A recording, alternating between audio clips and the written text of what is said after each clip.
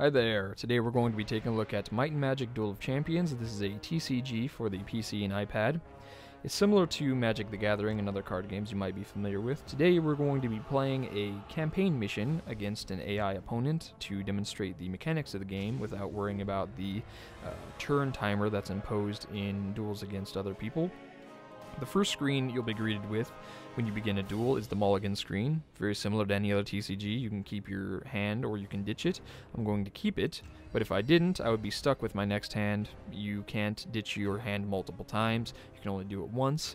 And then we can see what cards we can play. In this case, we have a green border around our event card down here and our hero up here. And then that indicates that those are the only two things we can do given our resources.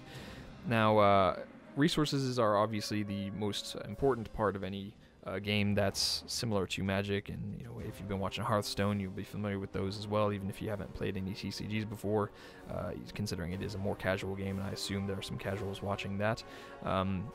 We have levels instead of different types of resources. We have one type of resource, it's just called resources, and then we have levels, and that's it. And every turn, we can increase our levels by one of these levels by one, and that's indicated on our hero as an ability, in addition to another ability which is paying one resource to draw a card. We can have other unique effects. For example, this AI has an effect that allows them to discard a card and give one attack to 2 friendly creatures until the end of the turn. And our levels are different, so we can see that I start with 1 might, 1 magic, and 2 fortune. They start with 0 might, 2 magic, and 1 fortune, so they are obviously more, they obviously favor spells and such. And that's further indicated by the fact that they have 1 additional school of magic that they can master, that they can control in comparison to me. I only have 2, and I can summon creatures of the Inferno faction as well as neutral creatures, and I can obviously play neutral spells and fortunes as well. So one other thing that's worth note is our health, and I have 20 and she has 18.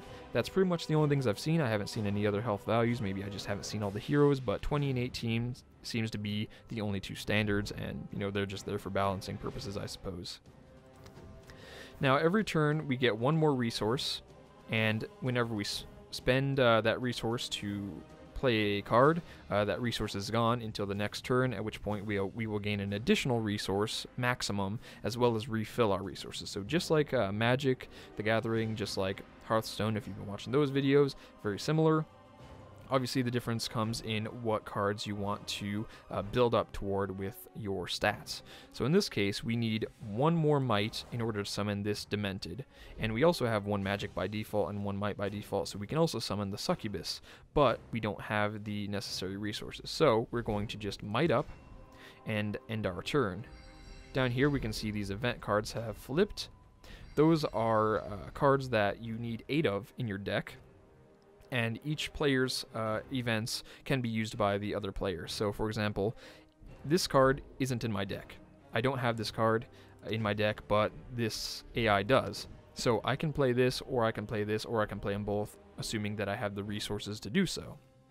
So there's a lot of strategy involved in what you want to include in your deck and what you don't want to include in your deck, because your opponent may like the cards that you have just as much as you do and may play the cards against you. So now we have 2 resources, 2 might, so we can actually play a card, get some board presence, and we will play it here, as indicated by this green, these green positioning things. We have a melee creature, and it can be played in the front row. See, melee there, and here's a shooter, and it can be played in the back row, and magic shooter, in fact. So our flyer, right here, can be played on either the front or the back row. Every turn, a minion can either move or attack, unless their card specifies otherwise, and on the first turn that they are summoned, just like in Magic, they have a sort of summoning sickness, and they can't attack until the next turn. So right now, we're out of things to do, but we still have our hero ability. If we press end turn right now, it'll say, you didn't use your action this turn, do you want to do something? And you can say, yeah, I want to, that's probably a good idea, and you can prepare for your next turn. For next turn, we probably want to get up another might, just so that we can play this, so we're going to do that. You can see there's also a lot of strategy involved in what you want to build up as you're playing, because obviously if you don't have the necessary level for something, you can't play it. So I don't have 3 magic, so right now this is just a dud in my hand. I can't play it until I get up to 3 magic. A lot of strategy. And this creature here has sweep attack, so I kind of want to demonstrate the kind of board presence strategy that you have. So with sweep attack, if a creature is right here and I hit it, any creature above and below it will get damaged as well. So you can sort of see how the area of effect abilities come into play. We're just going to end our turn and hope we get a opponent. Hope we get the opponent to play something. Nope. Just a sort of Regeki break kind of deal. One of them, a single target damage thing. Actually, no, this isn't AoE. This is all non-flying creatures. So you can see that it was placed in the graveyard afterwards, so very similar to any other TCG that you may have played, like Yu-Gi-Oh! Or Magic the Gathering. You can sort of expect to see recursion, you can see recycling of cards, Monster Reborn, that sort of thing. And in this case, we just want to play some more creatures out on the field. I think we're just going to play a Cerberus out so that we can get some area denial, and then we're just going to beat on the hero because there's nothing standing in our way. If there was anything here, we would have to deal with it before we can actually attack the hero directly to reduce their life points. And then there's nothing else we can do except for prepare for our next turn. Next turn we're going to be able to get 1 more might out. So, just in case, we are going to do that so that we can add whatever we want next turn, instead of being forced to play a might. Hopefully we get a block. Yep, there's a blocker. So now we can demonstrate the combat a bit, and also ongoing spells. So this creature has a spell underneath it, sort of attached, and that will make it receive half damage from shooter creatures rounded down. We don't have any shooter creatures, we only have melee creatures, so that's kind of irrelevant, but hey, the AI isn't too amazing. And we can also demonstrate spells, how they work, if we want, but I think right now we're just going to summon out the Ravager because he has massive 6 damage, and he's just fantastical. So we're just going to play him here so that we can get the beating on and just sort of do some damage. You can see the stats in play here. We have our damage. We can see 2 damage going off there. But in addition, we have 2 other stats, which are retaliation and health. Unlike, for example, Hearthstone or Magic, where you can kind of expect the damage to your minion when you attack to be equal to the other targeted minion's attack. In this case, they're separate. So if I were to attack with a creature and hit this creature, I would receive 1 point of damage in retaliation rather than 2 because they're separate. Adds a bit more strategy to the game, a bit more complexity if you don't like that, depending on your point of view. But I kind of like it. And in this case, we have immune to retaliation, which means we don't take any retaliation damage whatsoever. Something to keep in mind. And also, something to keep in mind that may be a stumbling block for newcomers, is that if I were to deal damage to this creature and kill it right now, even if I didn't have immune to retaliation on, I still wouldn't take retaliation damage simply because my damage would kill off this creature before they had a chance to retaliate. Keep that in mind. You don't receive retaliation damage if you kill the creature unless their card specifically states that when they die they deal the retaliation damage, which is on some cards.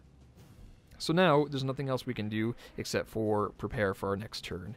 So we are going to prepare to play our town portal in 1 turn after our next, so we can add 1 magic and end our turn. Now you may notice there's a bunch of spaces here.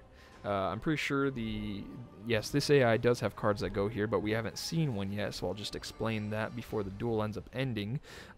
We have cards in the middle of all of these rows, which indicate that it's a target where you can place a card and it'll affect the entire row, if you have a card that does affect an entire row. And on top we have slots for affecting an entire line. And some of them are ongoing and they'll prevent creatures on that line from attacking, or they'll do damage and that sort of thing. And in the areas above our heroes, we have a slot for ongoing fortunes and spells that don't necessarily target anything in particular. They just sit up there, sort of away from the rest of the field.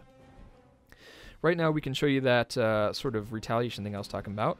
We have no immune to retaliation on this creature, but this creature has 2 retaliation. So in theory, we should take damage, but we're not going to take any simply because the creature is going to die and be sent to the graveyard.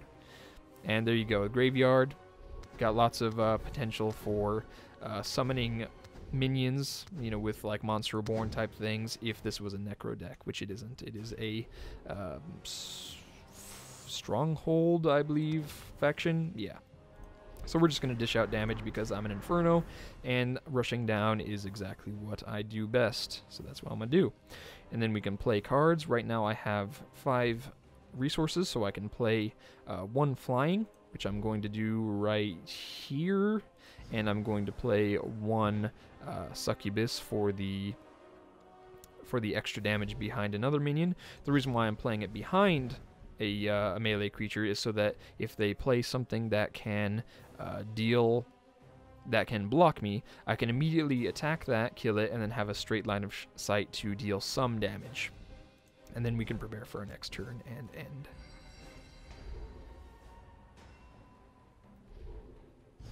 Again, there are fortune cards in play that I could use, but really I don't see the point because this AI is just toast. So, bam. And let's just end with this. And that is the massive GG right there. Yes, indeed. Okay, so aside from the in-game stats, there are your persistent stats you have to keep in mind. That is ELO, which is something you may be familiar with if you've been watching any other esports or traditional sports that use a matchmaking system that ranks players. The higher your ELO, the more murdered you are likely to get. And also, the higher skilled you are most likely to be considered. Your level is mostly just for achievements. I haven't actually found any use for it aside from gaining achievements. And you do get a lot of rewards in this game until you sort of run out of achievements.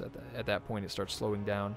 Every day, you can stash your rewards at about 8 o'clock GMT -5. I don't know what that is in any other time zones, but about that time you can log on and stash your rewards and build up, and then at the end of the week get a big payoff. So you get a lot of rewards in this game for just playing. It's really fun.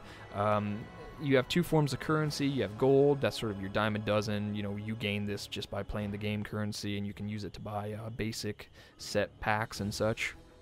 And then you have seals, the kind of thing that you want to save up for a big purchase, for like a big old pack of cards and such. So it's a lot of fun. Be sure to check out some of the stuff on the forum that includes promotional codes that you can enter in the shop for lots of free stuff, free cards and such. I'll hopefully have some content out, eventually showing off some human-to-human duels, maybe even some tournaments, using these tournament tickets up here. Otherwise, I will see you next time.